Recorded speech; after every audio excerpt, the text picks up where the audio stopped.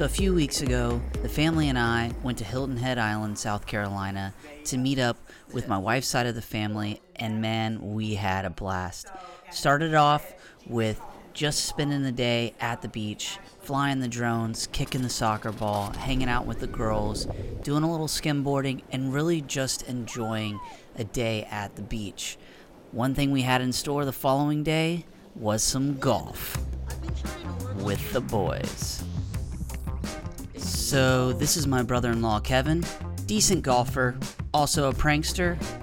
So next up, this is Uncle Robbie. Jesus, what is taking him so long? Okay, anyways, this guy is the true prankster. Absolutely hilarious.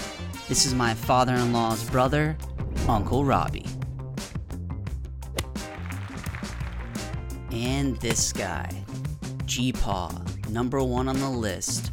This is my father-in-law, Richard. And then there's me, Trey. Hang on. Sit down. Okay, that's enough. Back to the beach.